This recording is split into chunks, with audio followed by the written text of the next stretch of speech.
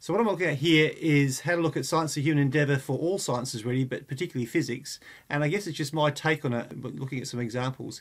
Each of these articles also has a YouTube clip that I've selected that you could go to give you more detail about the article there. So when we're going to look at science and human endeavour in a bit more detail here, we're trying to look for evidence of communication and collaboration. So if you see evidence of it being a global enterprise, the thing that you're actually looking at as an article, or it's showing clear communication or international conventions being used to share information between scientists, or they're doing some review of work and verification of results, then that's the sort of stuff you're looking for as evidence that there's science and human endeavour in that regard. For the development of science there, and it's linked to science and human endeavour, we're looking for the development of ideas there based on a wide range of evidence, or how many sources are being used, or evidence of development across disciplines, or new technology being used to improve the efficiency, or change models or modify models and theories.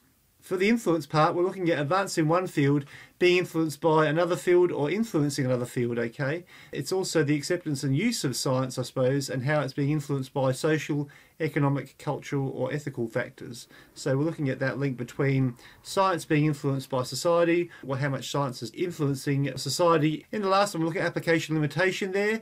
So looking at the fact that scientists can develop solutions, make discoveries, they're designing action for sustainability, so how it's being applied there, and they might evaluate economic, social and cultural and environmental impacts, and then offer explanations or solutions to that, or make predictions. And that might have beneficial or even unexpected consequences there. They can also evaluate risk and opportunities for innovations can be made, and it also informs public debate and influences that.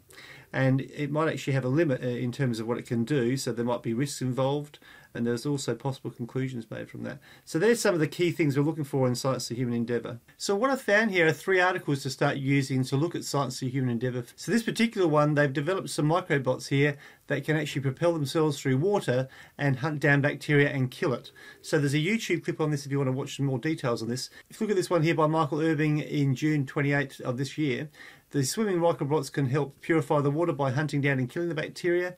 The hunting down is really random there. So at the moment, we currently actually flush harsh chemicals through water to make it more drinkable there. And we could just send in a bucket of these swimming robots instead. And they've had European researchers developing these spherical microbots. Normally the water is cleaned by this dose of chlorine, and the problem is that it can have ill effects on people.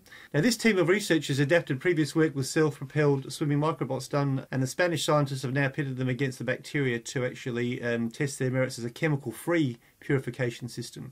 So when you look at this, you're trying to find evidence of science and human endeavour in those 4 fields that we talked about there. We're looking for communication and collaboration evidence, development evidence, influence and application limitation evidence. So this is an example of an application here for science and human endeavour, because the scientists have evaluated a situation. In this case it's the environmental impact and the impact on society of having to use harsh chemicals and the effect that that has on the water.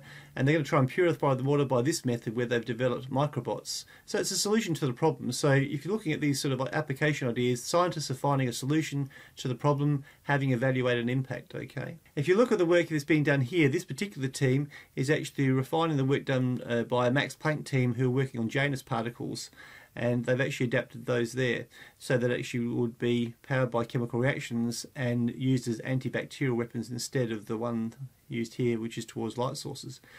These particles are similarly two-faced, with one half made of magnesium and the other a mix of gold and iron and silver. And one side provides the propulsion by doing a chemical reaction there, so there's some chemistry involved there to create hydrogen bubbles to get it in propulsion.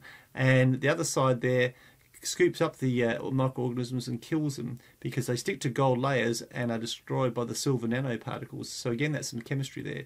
There's a bit of physics in the propulsion there, and you've also got biology there because they would have had to know which ways of killing the microorganisms. So it's definitely across disciplines.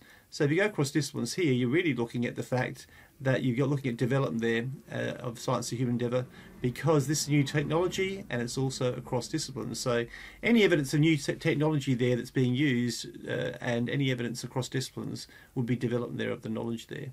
Now, because we're using iron in this case, we can actually clean the water up by simply using a magnet to get it out.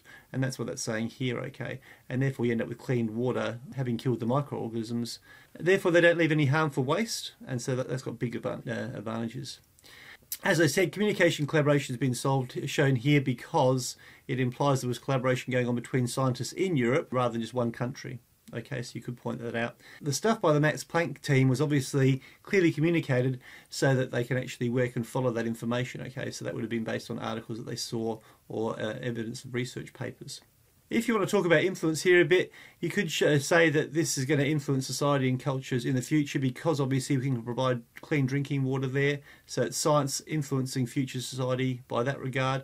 Also, the amount of economic support they get from society and parts of society there in terms of governments, I suppose, will influence just how well this is used or how well it's accepted across the world on a large scale. So you can actually find evidence in this one article then of the 4 different types of the She if you really push it there and try and explain the links there. The second article here is about using ultrasound or high frequency sound to take the heat out of the clothes drying. So rather than heating the clothes to get them to dry out, they've discovered that if you actually vibrate the water in the clothes with high frequency sounds, you can actually cause evaporation to occur much faster with greater efficiency. This particular technology is new.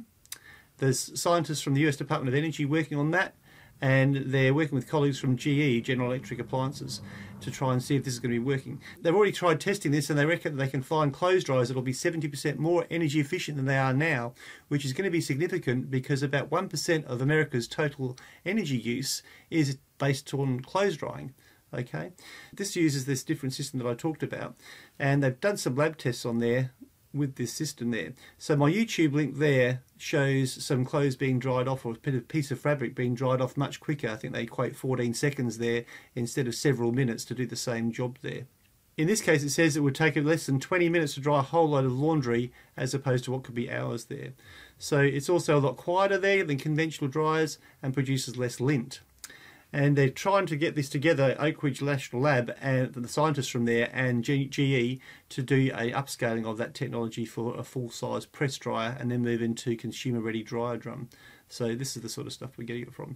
So if we look at the Science of Human Endeavour stuff here, you could argue that there's a degree of science of human endeavour because there's collaboration going on between the scientists there and also the scientists and GE to get that successful. There's no mention of it being international at this stage, but there's definitely some collaboration going on there.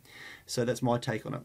This is also a good example of development in science of human endeavour because it's a new technology that's being used to improve efficiency and develop a solution to a problem. So that's a pretty good example of that. When you look further down here, the influence of science has been shown here because the promise of that reduced drying time will have an effect or an economic benefit for society in the future if they go onto a large scale with it. Okay. So the economic funding that this project receives from society will influence how well the science knowledge develops. But once they've got that science knowledge, how well it goes into society will depend on or be determined by social and economic considerations within society itself. So that's going to be a two-way street, if you like. Lastly there, you could talk about the fact that it is an application because this is definitely evidence or an action by scientists that's going to be for sustainability there because it will reduce energy use there and therefore it will have an effect on global warming and that currently is a push by society to try and reduce that.